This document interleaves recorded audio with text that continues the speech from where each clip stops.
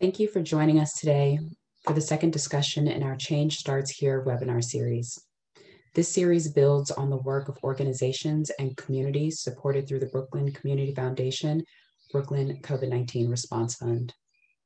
We come together today, a day after much of the nation breathed a momentary sigh of relief in reaction to the guilty verdicts for Derek Chauvin. And mid-exhale, we had our breath taken away once again by learning of the almost simultaneous killing of a 16-year-old Ma'Khia Bryant by a Columbus police officer in Ohio. I'd like to offer a moment for collective breath and reflection.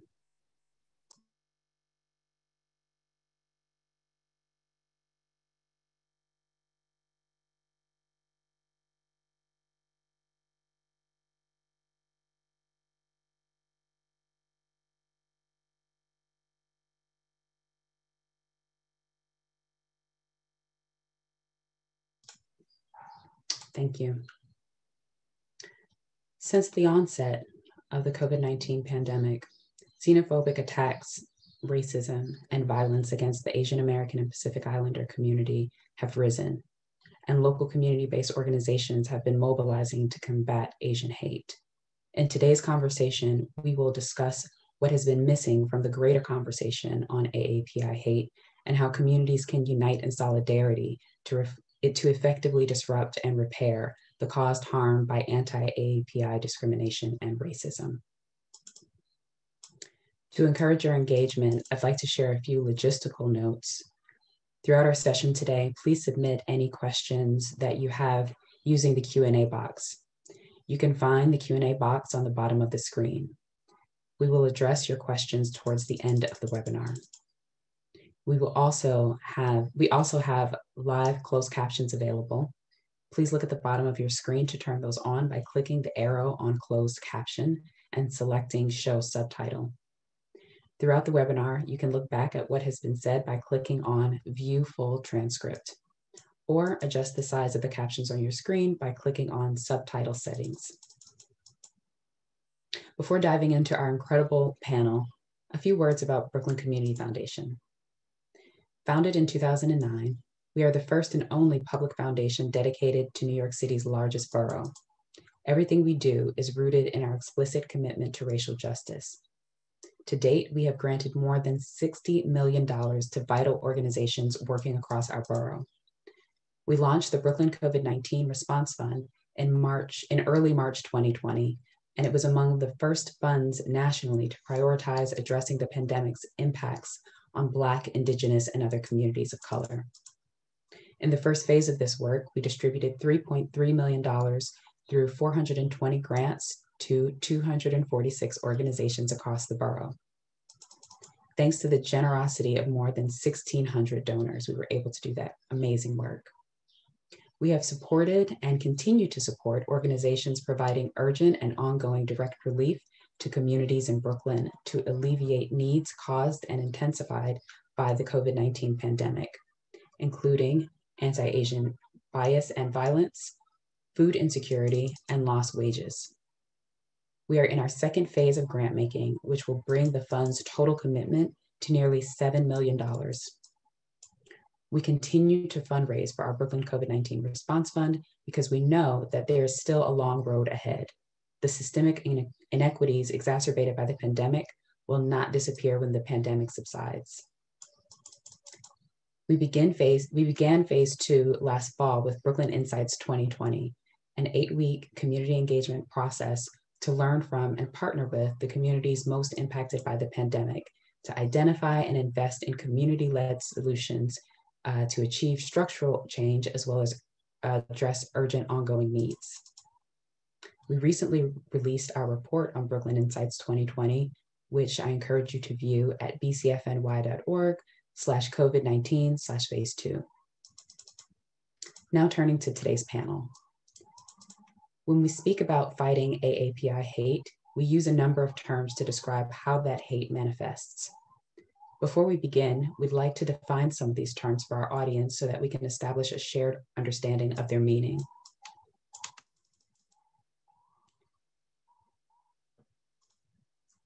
Xenophobia the fear and hatred of strangers or foreigners, and any attitude, behavior, practice, or policy that explicitly or implicitly reflects the belief that immigrants are inferior to the dominant group of people. Discrimination, the unequal treatment of members of various groups based on race, ethnicity, gender, gender expression, socioeconomic class, sexual orientation, physical or mental ability, religion, citizenship status, or a combination of those identified, and or other categories. And racism, the systematic subjugation of members of targeted racial groups who hold less socio-political power and or are racialized as non-white as a means to uphold white supremacy. Racism differs from prejudice, hatred, or discrimination because it requires one racial group to have systematic power and superiority over other groups in society.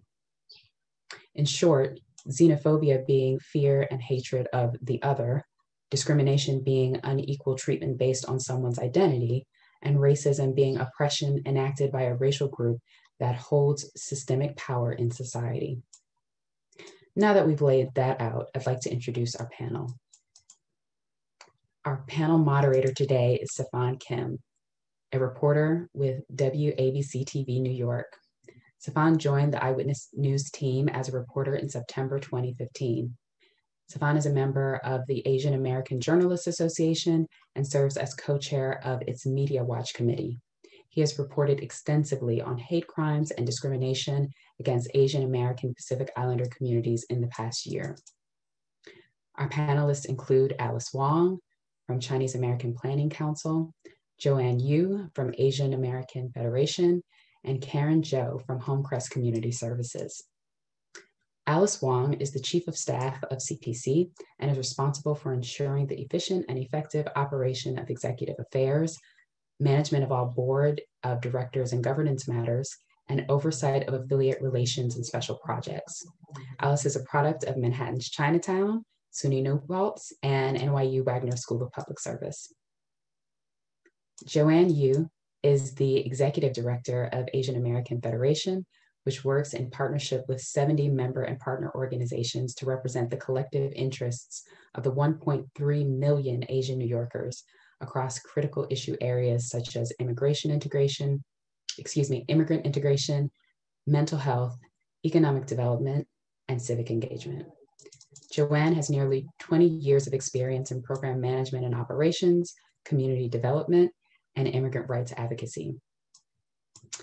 Karen Zhou is the Executive Director of Homecrest Community Services, a nonprofit multi-social service agency that serves over 4,000 Asian immigrants and older adults in Brooklyn.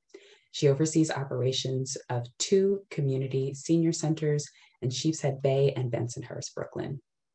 I'd like to invite all of our guests and welcome all of our guests, and I'll pass the mic over to CeFaan to kick off our panel.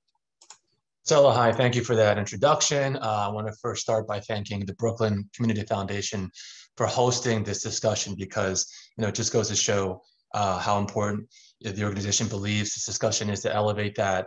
And to everyone who's actually tuning in right now, because, you've made an active decision to be a part of this discussion. And oftentimes I get asked, what can we do in this moment? And I always answer that by saying, first, you can start by listening. So for everyone tuning in and listening, thank you. So let me start with the obvious thing here.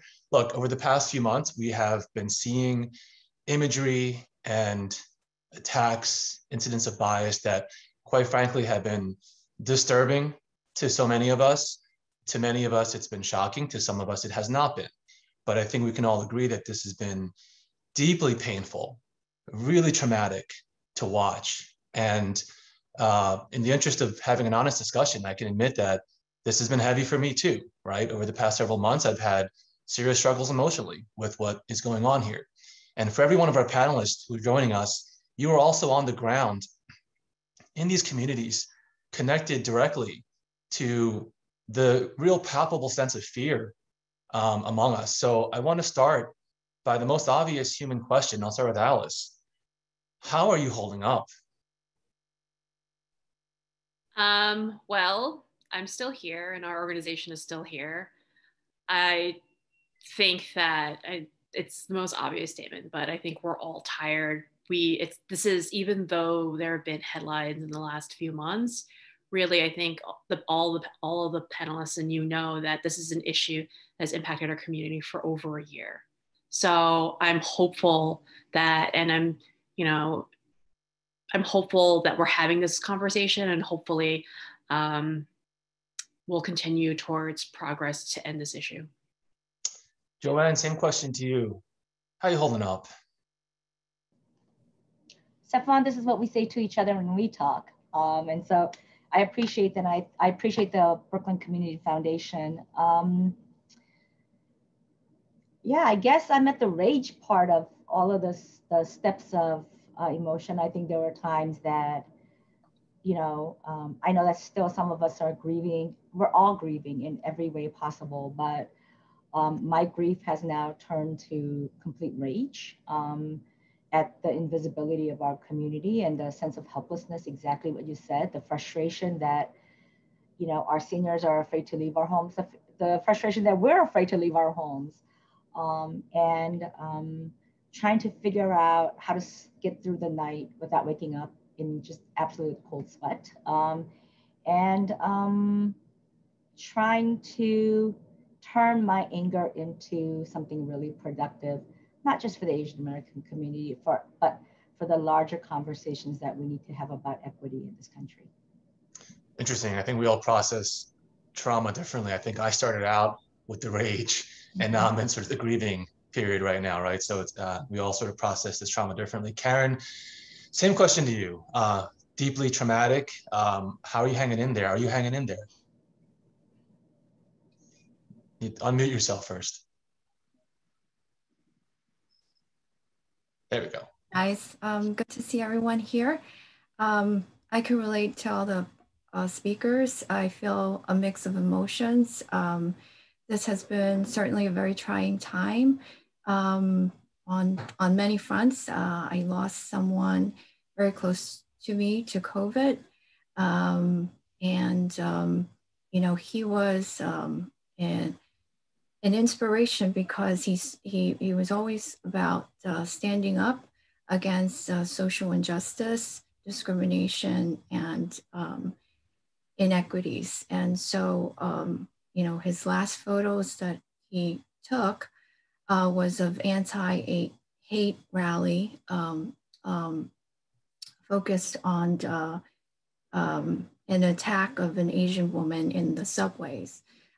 So I know that it certainly brings a lot of anger that this is happening. And it also makes me sad because, seeing what happened in Atlanta, and these are people that look like me, look like my family, look like my neighbors. And it's certainly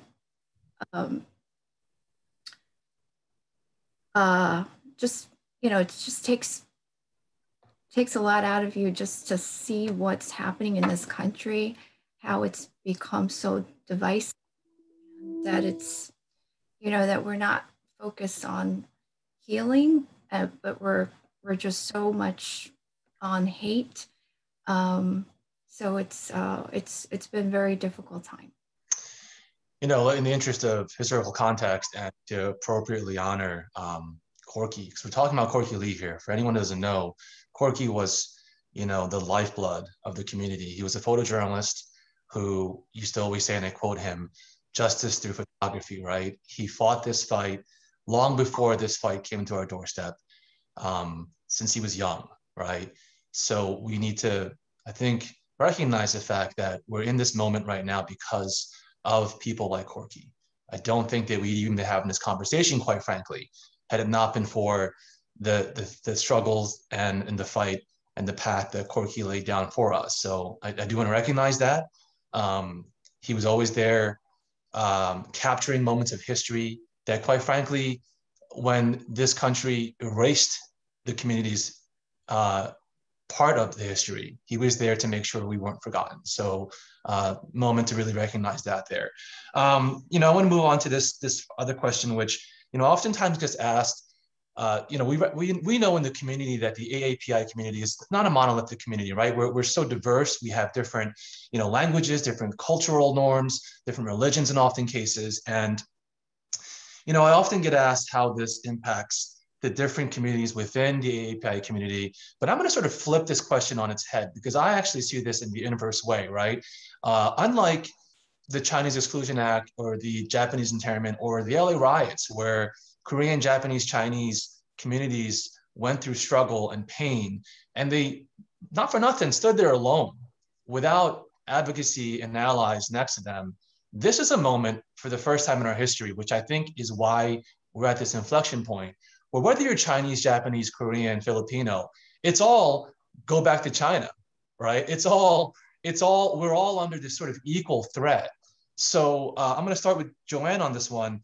How has this moment sort of connected us, bound us together in this sort of unprecedented way, when before this moment, we had been so, I guess in some ways, not as united? What's that been like on the ground, Joanne?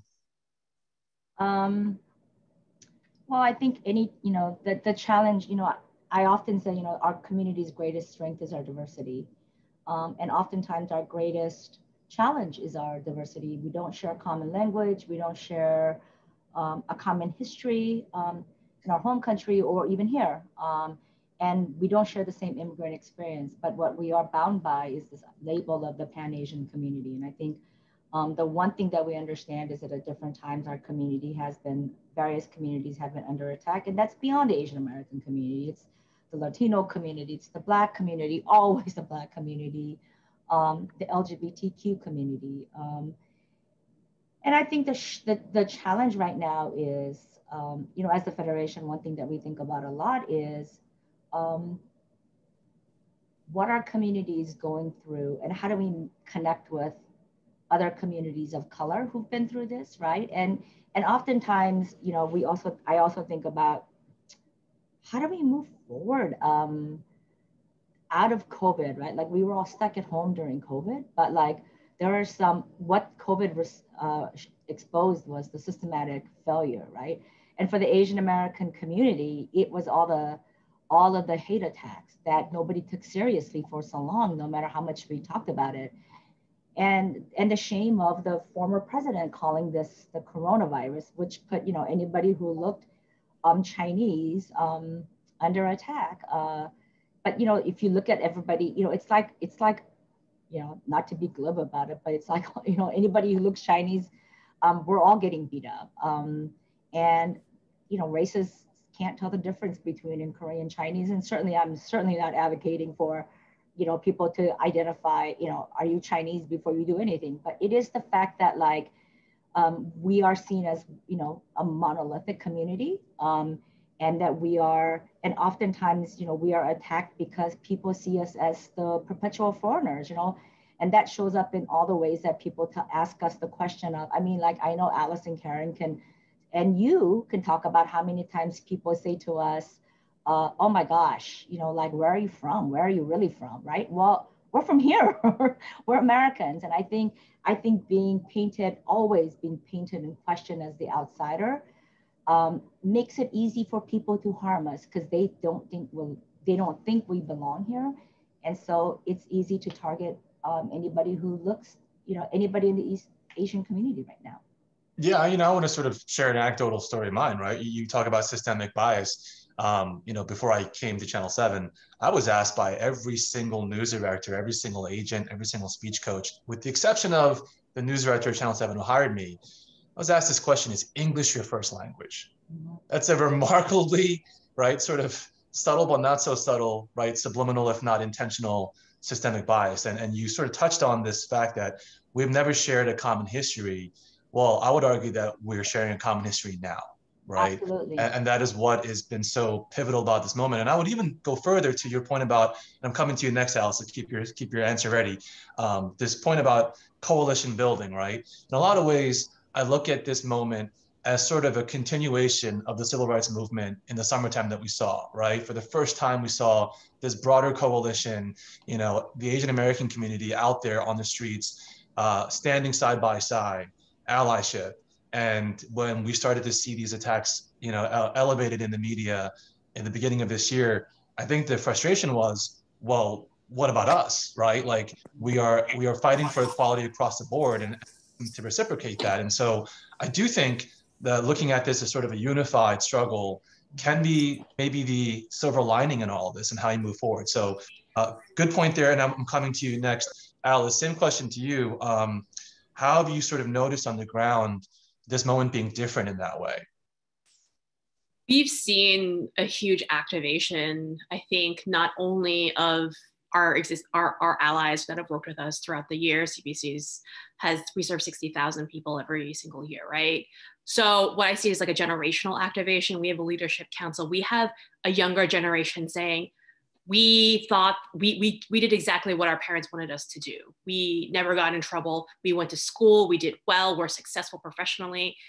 And we are scared for our lives. We're scared for our parents' lives. And they're contacting our organization. They're saying, what can we do? And I think I would, you know, even not push back, but I would just say like the inability of races to define, to kind of figure out what ethnicity you are isn't new, right? Vincent Chin was killed even though he was Chinese because he was mistaken for someone who's Japanese, for some steel workers, from some auto workers who thought their jobs were being fled. So I think this racism has very deep roots in this country, but I do think that there's organizing going on in a younger generation, but also among millennials. I will say, like, I'm part of the millennials in the 30s and 40s, people who thought that they were American, people who thought that they were part of this community, who through these racist actions are saying, I have to reconcile my preconceptions with what the current reality is, which is my appearance is putting me and my family's appearance and my loved ones' appearances they're the reason why we're in danger. Yeah, that's a good point. I mean, I would add to that, you know, this to me necessarily isn't a new trend. I think all of us on the ground know this, right? This has always happened. Listen, the first time I was called a racial slur was not last year, and it was not, you know, when the last administration came into office, right? I mean, we're born in this skin. We know that we face bias for all of our lives here. What I truly think is happening here is an inflection point, again, where it's not that this is all new, the attacks. What's new is we're finding our voice. We're awakening, right? We are culturally not accustomed to wearing our pain and trauma publicly. And that is not an American way, right? Let's just be honest. Americanness, you have to make noise to earn what's yours. And in some ways, I look at this moment as sort of an evolution of our community, right? We're sort of Americanizing, understanding the importance of speaking out. So I do want to sort of, you know, highlight that observation that I've had in my mind throughout all this time. Karen, I want to come to you next. For those of the folks here who are not familiar with the organization, Homecrest Community Services, just to sort of pull a news event, I suppose, that maybe we can all relate to. In last July, there was an 89-year-old Chinese American grandmother who, horrifying story, was lit on fire. And it was Homecrest, where she's a member of, that came to her support. I can't even imagine what she would have done without Homecrest, right? I just can't even imagine. Her story would never have been told.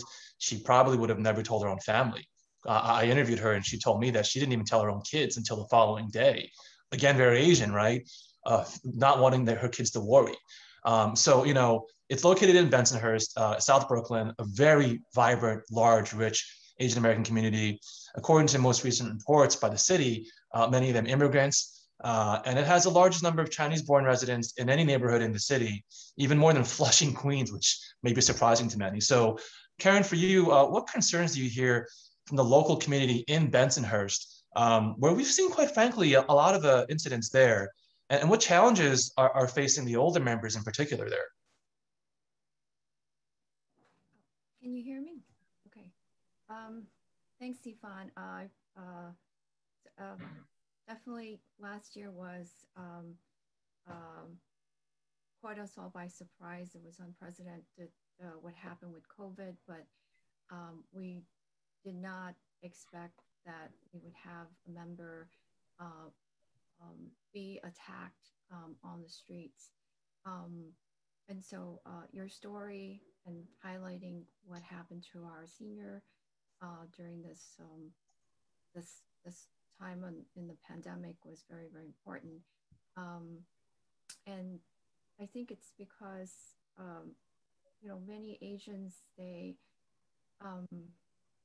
sometimes when things happen to them, they're afraid to report, and and certainly they don't want to tell their kids about it because they're also fearful that they're going to cause problems, or that their children will worry and prevent them from going out. And so there's this oh, sorry, I think I'm pressing the wrong thing. Okay, apologize. So it's some of the concerns that we've been hearing, the challenges faced by older adults is certainly, number one, public safety. Because of this incident, what happened to the senior and other incidents like hers, we're concerned about their safety, how they're going to go about their daily lives. And I think that that's something that's still continuing to be an issue. We've had to work very closely with the NYPD to ask for more support, especially at this time where seniors are afraid to go out. Another challenge that is faced by the older community is mental wellness. Prior to the pandemic, the senior centers was a place for many of our members to come to for activities, and it kept them busy. They were able to hang out with their friends. And during this pandemic, where they have to be socially distanced, many were socially isolated. They were homebound for most of the time. And so their mental wellness has been affected, particularly anxieties and depression, coupled with the rise in the anti-Asian hate. So it's just important that immigrant communities get funding in mental health services to adequately address these growing needs. Can't even imagine. And I think we can say that we all are afraid for our older New Yorkers here. Your microphone might be a little jacked up and come back to you. So just if you can work on that. Let me go through, sort of piggyback off of that point. Speaking of, what Homecrest does for their members, so much to do. One through line of the movement to combat anti-AAPI hate in the community is through education and empowerment. So Alice and Joanne, I'll start with Alice first. Your organizations do some work in this area, like bystander intervention training, knowing your trainings and things like that. Alice, can you speak to that sort of on the ground practical work happening?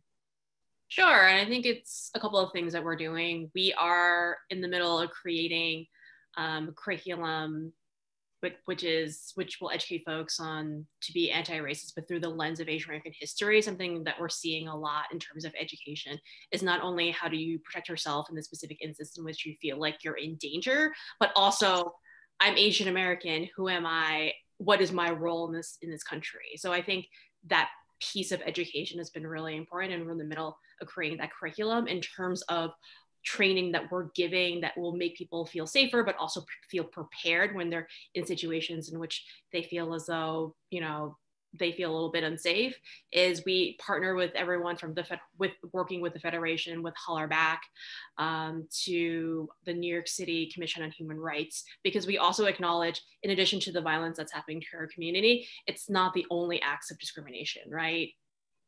In terms of a personal story, I saw a friend on Facebook post last week that her parents are trying to buy a house, and because it was in a place in New York City where they were touring the home and they were speaking in Chinese, the sellers pulled out. And she was like, I don't know what I can do. And so working with organizations like the Mayor's Office of Immigrant Affairs and the Commission on Human Rights, we're also educating people to say, you have rights in these situations. They cannot discriminate against you because you are Asian American. And I think that's also an important piece of the education. And just sort of tie a bow on that, that is like something that the Black community has faced forever and to this day, right? So these connections cannot be ignored, right? I want to go back to what I said earlier.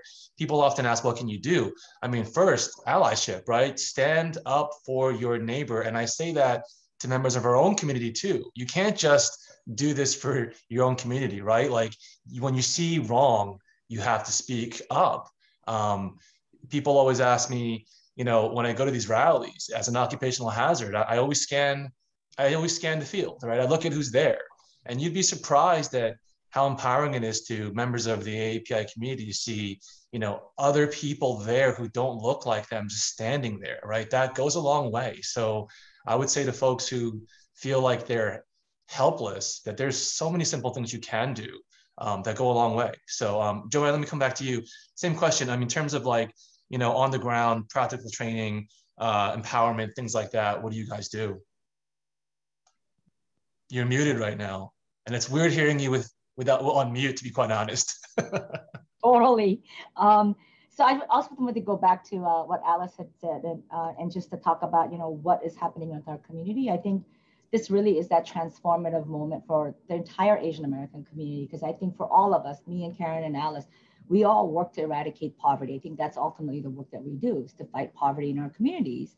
But I think what is happening with all the anti-Asian hate crimes and discrimination really transcends class, right? Because, you know, it doesn't matter who you are. If you're outside, exactly what you said, you know, the skin that we live in, we don't get to unzip it as we go outside. And so no matter how wealthy you are or how poor you are, when you go outside and you meet the wrong person, you know, you could be targeted. And I think this is a lot of upper middle class, wealthy Asian Americans who never had to deal with, you know, what is happening to our community, especially the low income community. I think they're now experiencing, you know, what we've been talking about for years. And I think, you know, the light is coming on, and I think they realize, oh yeah. So, you know, the fact that I, you know, earn a ton of money and I live in a fancy neighborhood doesn't matter, because I'm also getting targeted, right? And so that's something that I'm starting to notice, because there are more and more big, rich hedge fund groups asking me to come and talk about this thing, and everybody nods. And the thing I always like to do is have people, the Asian Americans in these groups that I'm invited to, talk about their own experience. And I'm going to tell you, everybody has a story these days of like our own discrimination. And I think we need to create space, like Karen said about mental health, right? Having to scream about mental health for years. We all have that story that we want to share. But what we've been doing has been, I think I've talked to every media outlet in this country and even overseas. I had to stay up until like 2 in the morning to talk to like Singapore TV, right? Like, so everybody wants to hear what is going on. And it's sadly, it's a sad reflection about our safety, and a lot of people are really concerned.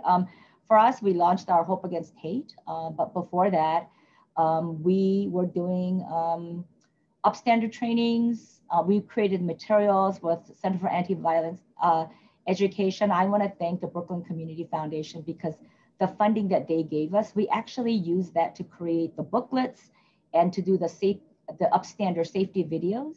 And I thought it was just, you know, and it's not the safety video. It's like, this is how you keep yourself alive when you're attacked. It is, you need to figure out a window to keep yourself safe so you can make that quick getaway, right? From when you could be attacked. But the booklets, the upstander booklets that we've created and the safety videos we've created, you know, people from all over the country are using that, like Iowa and Kentucky and like the most random places, people are using that. And, you know, I hope Brooklyn Community Foundation, they're really proud of the investments that they've made, because it's not just in Brooklyn. As a proud Brooklynite, you know, I can say, you know, I'm thrilled that, you know, the Community Foundation in my borough is doing such great work, but this is going across the country, because I think these are some really important resources. And when we think about, you know, and the other thing we, you know, with our Hope Against Hate, it's certainly, it's on our website, so I encourage everybody to take a look at it. But it's also, you know, raising community awareness, exactly what you said with Karen and with Alice. you know, we need to get people out of their homes and to be able to have people meet each other. There needs to be a lot of solidarity work happening from communities of color, but all New Yorkers. You know, I was privileged to be able to join a group of Black and Asian pastors, religious community meeting together. I think there's a lot of really great organizing going on, and we all need to tap into those groups, because I think the work of not just the anti-Asian hate, but just, you know, fighting discrimination, fighting racism, fighting poverty, that is the work that we all need to do together. So, you know, there's a lot of work to do, and we need a lot of help and a lot of hands. You know, I'm glad you brought up poverty and to quote you, the hedge fund money, right? Because 6 years ago, I did a story that I think shocked a lot of people, shocked myself. It was about those casino buses where, you know, we have this stereotype that, oh, these older New Yorkers, they go to gamble. And what I uncovered was that more than half of them were making this trip just to pocket that credit that the casino gives you to make about $18 a day. And that was how they ate. That was how they survived. They traveled 2 hours one way, a 4-way journey, waiting 5 hours in a cold bus stop, right? 9 hours of basically just that to make $18.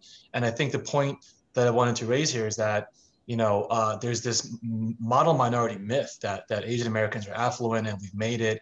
And it's really sort of been quite damaging, right? Because the truth is, by the city's own statistics in that year, Asian Americans had the highest poverty rate of any ethnic group in the city at 24%. That's almost 1 in 4 Asian Americans are living below the poverty line.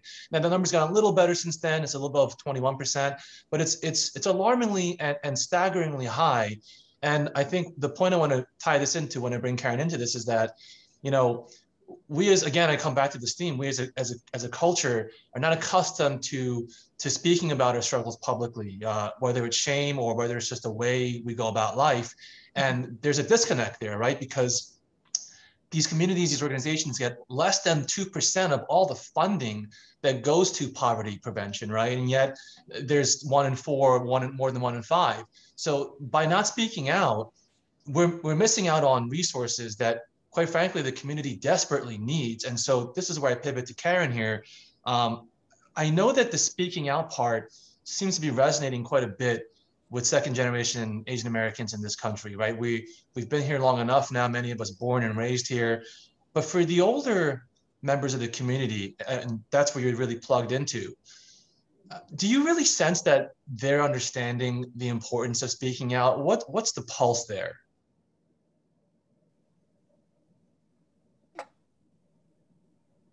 Okay, we definitely can't hear you right now. Yeah, okay. All right. Okay, that's better. Is this better? Yeah, that's better. All right, I was gonna try the mic that I had. Yeah. A for effort though. Okay, yay. What we're hearing on our end, particularly with the Chinese immigrants in southern Brooklyn, is that they also feel a need to speak up, for sure. As you know, they felt marginalized for many, many years. They've never felt like they had a voice, but they're starting to see that it is important to come out, to have a united front, and to to go to these rallies, to really stand up against hate. So we just started a storytelling art project with our seniors, and we had a very somber talk with them about all the issues that we've been seeing affecting the Asian community, especially the anti-Asian hate.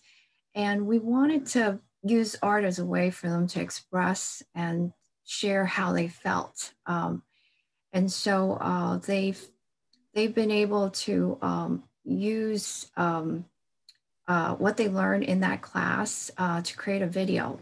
So I'll just share it with you via the chat, and you can check it out if you get a chance. But ultimately, what they're saying is that, you know, we're all immigrants here in this country. We all came as immigrants, and we all want the same thing, to have, you know, to live the American dream. And they saw this hate as dividing the country. And they also feel that, you know, we should have the ability to live free of hate, free of fear, and that you know, we should have equity for all communities. And it was really encouraging to hear that even among the older population that they're starting to get this, because that was one thing that I wasn't really sure about, but I'm glad to hear that. In the interest of time, because we do want to get to a robust Q&A, and I want to remind folks here that you can submit questions now when we get to that, and I'll be there to answer some questions as well. But I want to end on this, and I do think that this topic, we want to hear, it deserves to hear from each and every one of you, but I know it's complicated, it's not an easy answer, but if you can, in the interest of time, try to keep this a little tight. We can't ignore the issue of policing, not only particularly because we've been discussing, you know, bias attacks, but look where we are today in current events. This is obviously, you know, the underlying theme in all of this. And I think we all have different perspectives on this. To characterize this fairly, I'll say that, you know, I think we can all agree that policing, or in some people's views, over-policing, is at least not the singular answer here, right? There needs to be sort of a holistic, broader approach. It's only one part of the solution. So I'm going to start with Alice. When it comes to that topic, what can we do aside from policing, less, more, whatever it is, supplemental to it, to really address the broader problem here? Yeah. So one, I think that restorative justice I think it's like in two parts. One, there needs to be more options other than just increased policing and jailing more people, and or not reporting and doing nothing, right? Because those are the options right now. Like someone, you know, in the height of the pandemic threatened to beat me up on the train. So my options were to report it, and this person might have ended up in a jail system where COVID is running rampant, so it could have been a life sentence, or to not report it. So there needs to be more alternatives to incarceration. There needs to be restorative justice. And third, if there are individuals, and there are individuals in New Yorkers who need supportive services, who need mental health services, those wraparound services should be provided to vulnerable populations so that they receive the help they need and they don't pose a greater danger to other members in the city. Okay, thank you for that very thoughtful answer. Joanne, same question to you. We've seen a lot of increased police presence given what's been happening in our community as of late. What's been the reaction, in your view, from your community standpoint, of seeing more police officers out there? You know, this is a tough question, CeFaan. We've talked about it, you and I, as friends. And, you know, I think it's really complicated. I think, by the way, can I just answer the senior question? Sure. The senior population, the Asian American senior population is the fastest growing, and they're also the poorest.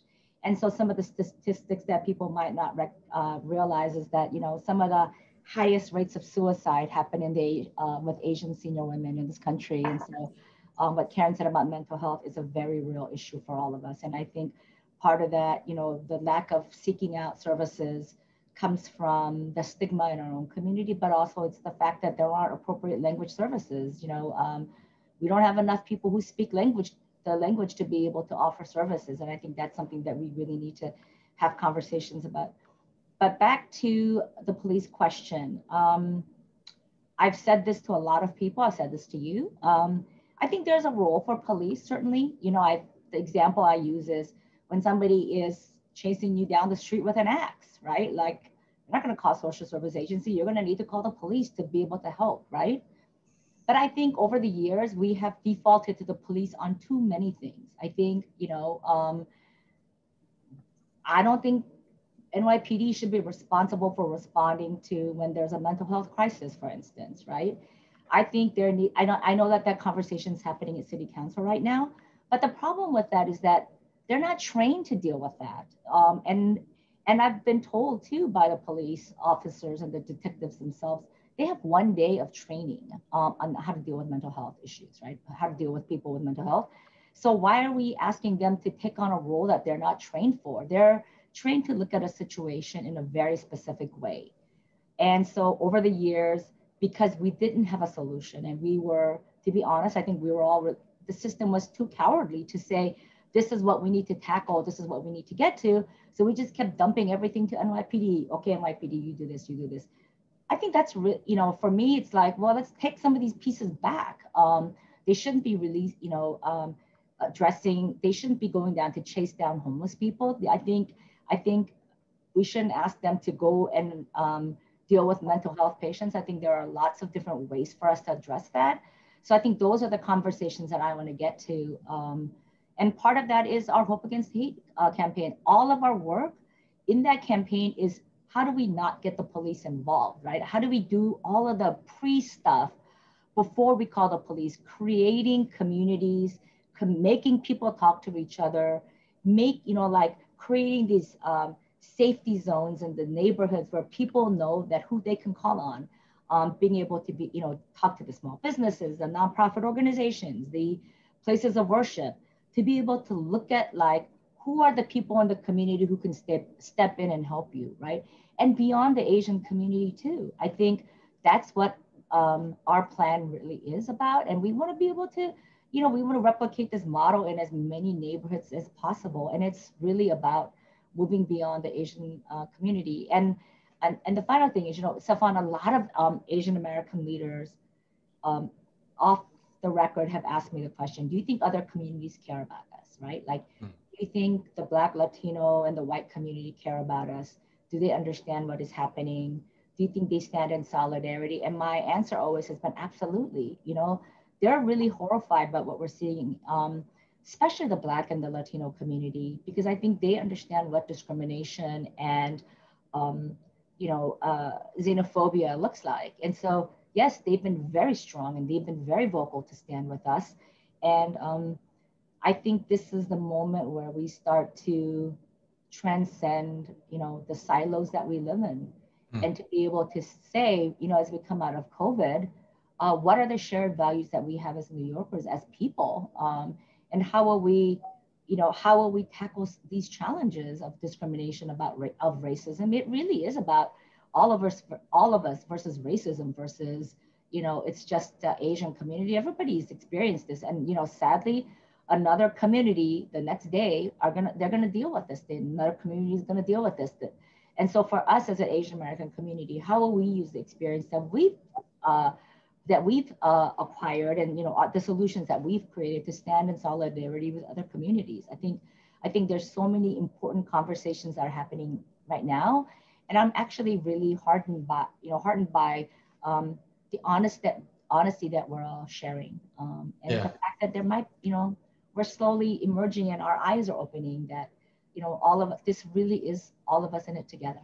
Yeah, I see the same thing. You know, you see a lot of finger pointing on social media, and it's social media is not an accurate reflection of society, right? I would say that on the ground, I've noticed the same thing, and it's not just from community leaders, average New Yorkers, Black, brown, white, yellow, doesn't matter.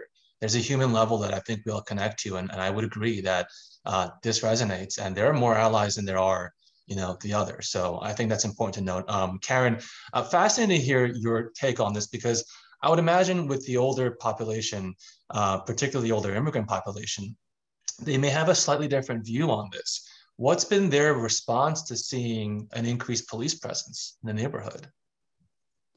Well, it's a little different because their experiences with the police is very different. Asian community has kind of very few interactions with the police. It's the neighborhoods that we're in, particularly in Southern Brooklyn. We don't really have too many arrests of Asian individuals. And so I think from looking from that lens, they're not opposed to having the police step up patrol if there's more crime that's happening in the community, because they just want the crime to go away. They want the police to make an arrest. So they're just looking at it from a safety perspective. Right. So it's a little different, I think, because the experiences are different. And I feel for the Black community that has gone through time and time again, you know, the profiling and the racial profiling and arrests of just the same arrests for and sometimes also wrongly arrests. So I do feel that it is a systematic problem that has to be addressed and fixed. But it's definitely different. So it's like apples and oranges. It's different. It's different here. The elders, the seniors, they want to have the police presence because in case there is a crime, they want to be able to run over to the police or have the police be available to make an arrest. So it's a little different. Yeah, no, this goes back to the whole theme that it's not monolithic, right? I mean, even among the same Chinese American population, you have different generations seeing it differently. We went a little over on this portion, but you know, this was a meaningful and thoughtful discussion. They want to cut it off, but do want to save some time. Not a whole lot left for some Q&A. I'm going to pass this now back to Marcella, I believe, who can open this up to the floor. CeFaan, thank you so much for such a great conversation. And Alice, Joanne, and Karen, you all have given us a lot of great information, and you've responded to most of our questions already. A lot of people want to know, and I think this is an age-old question, what can I do? What can we do? Either within AAPI communities or speaking as an outsider or someone who wants to speak to outsiders about how to support them and their loved ones. And you all gave so many rich examples of what can be done. There is a very unique question that's in our Q&A box that I'd love to hear your response to. And of course, CeFaan, I'm encouraging you to respond as well. Dee Ang asks, with elections coming up, how can we leverage everything that's happening in terms of like increased solidarity, increased mobilization within AAPI communities? How can that be leveraged with mayoral and district attorney candidates? And anyone is free to chime in. Wow, that's a simple one, huh? I know, right? What do we do? Yang. Alice, let's start with you. I will say we have a leadership council, which is made up of mid-career professionals, and their entire project is civic engagement for the next 2 months. For people who may not know, in about 2 months, at the end of June, we are electing a new mayor. Half our city council is turning over. And if you want your voice to be heard in city government that doles out billions of dollars each year and funds organizations like the ones you see on the screen, getting involved, voting. I will say campaigns look at how, they don't only look at how, whether or not you vote, they look at how often you vote. They look at what communities vote. And those are the communities. And I will say, in an ideal world, any elected official would look at the demographics of their constituency and say, I'm going to serve everyone. Unfortunately, we live in the real world, and elected officials will, you know, there's a saying, the squeaky wheel gets the oil. So I will say one thing you can do is to, you know, learn about candidates, get involved. You can talk to your neighbors, to your family about registering to vote, which you can still do, and get involved in that process. Awesome. Thank you, Alice. Others who have responses. Joanne, I see you. Come on into the conversation. Sure. My message is for all the folks who are running, not just the mayoral candidates, but all of the city council members. Like Alice said, 2/3 of the council is turning over, right? You need to engage us. You know, the Asian American community, we're the fastest growing population. We're 16% of the population. I think everybody automatically assumes that, you know, all the Asians will vote for only the Asian community, right? That is, you know, really doing that's giving short shrift to our community. Our community is sophisticated. We run the range of opinions. And then everybody says, you know, like, you know, what is it that the Asian American community wants, right? That's the question I get a lot. What is it that you guys want? Well, we want what Karen has said. We want what everybody else wants. We want to live in a we want safety in our home. We want to live in affordable housing. We want safety. We want good jobs. We want our kids to go to good schools, right? Safe schools. We want what everybody else wants, the needs of the Asian American community and what we want from from society isn't different than any other community, right? And so I hope that the candidates will campaign and engage our community, understanding that we're not like some special interest group, right? Like we are Americans, so you need to talk to us as Americans. And then also understanding that we're watching all of the issues. We're watching how you answer. And so don't automatically assume, can I just tell you that I get more Andrew Yang questions from media than anybody else. I wonder why. I'm gonna call Andrew and say, Andrew, you need to pay me, man, right? Like at this point, because everybody asks me an Andrew Yang question. And I have to say, I think our community is, will vote for who actually makes the most sense, right? For them, for individually, I have yet to decide. I need to look at all of the platforms. The Asian American Federation is going to be holding a candidates forum, I think, on the 27th. So I encourage people to come. Everybody wants to talk to me because they want to know what we're thinking. I'm thinking, well, you know what we want? We want what everybody else wants. Please understand our community. Please understand the diversity. Please understand the diversity of need. And then when you come with solutions that everybody else is working towards, fighting poverty, fighting discrimination, now more than ever, and understanding that our community is, we are at least 10% of the population in about 28 of the 51 city council districts. So we are spreading out, we are powerful, engage us. And I'll just add to that as a journalist, I'll make it quick here because we're short on time. My role as a journalist, the way I see it is I'm a voice for the voiceless. Doesn't matter what community it is. Doesn't have to be my own community, right? And so if you are asking the question about what can you get out of these candidates, continue to come speak to journalists like myself who can amplify your voice, because my job is not to amplify theirs. They have their voice, right? Yes. I'm here to amplify the voiceless. So again, same theme, keep speaking out, because that's how you keep them accountable.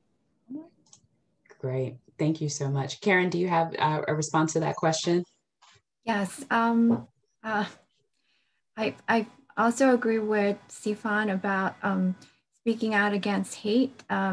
We have to keep speaking out. And I also believe that we have to move beyond the conversation, beyond the binary, because everything has been, for us Asians, we kind of feel like we don't belong anywhere. It's the conversations have always been black and white, and Asians don't have a lane. We don't know where we fit, but we want to be able to also tell our stories and have representation, and also for people to come to our communities and see what it's like. So it's actually very, I'd like to just talk briefly about Mississippi. I went down there in 2019.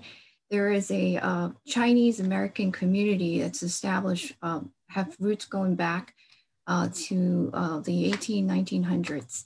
And they live side by side with the Black community. And but because of how the structure at that time, everybody had their own lane, and they weren't allowed to mix because of these lanes. And we've kind of moved beyond that. I feel like we're in a different phase now, where we're more accepting. But back then, when you're talking about issues, Asians were not even seen. We were pretty much invisible. And so I think now we're getting more traction as far as our community seeing the need to participate civically, to vote, to ask questions, and for us to really speak out about things that do matter. And these issues. Karen, I'm sorry, we're out of time, and so we're going to have to leave it there. But I do, in closing, want to echo the very, I think, reminder you're providing us, which is that there is a rich legacy of not just presence of communities within the AAPI community, and that history in this country is very rich and very deep. There's also a rich legacy of building power, using power, fighting for rights. And so what we're seeing over the past year is intensification, a reactivation in some respects of that power. And so I want to thank you all for the work that you all are doing within your organizations and on your platforms, and extend my most sincere thanks to you all, Karen, Joanne, Alice, CeFaan, for joining us today. We're so grateful for your time and expertise, and just the incredible work that you continue to do. As I mentioned at the top of the webinar, our next phase of grant making will bring the Brooklyn COVID-19 Response Fund's total commitment to nearly $7 million. And we know that this work is far from over. For AAPI communities, for Black, Indigenous, and other communities of color, the barriers to quality healthcare, education, housing, financial security, fighting poverty, as was mentioned, those needs will not disappear when the pandemic subsides. Real change doesn't happen overnight. And that's why we're here to invest over the long term in structural change. And we're continuing to fundraise to make that possible. Change starts here, as we've said, and it starts with you. Please consider making a donation today to invest in a better Brooklyn, for a better future for Brooklyn, at bcfny.org/donate. Again, thank you all for joining us for this conversation, and be sure to sign up for upcoming webinars in our series at bcfny.org/webinars. Upcoming webinars include a discussion next week on Tuesday, April 27th at 12:30 on immigration and Biden's first 100 days.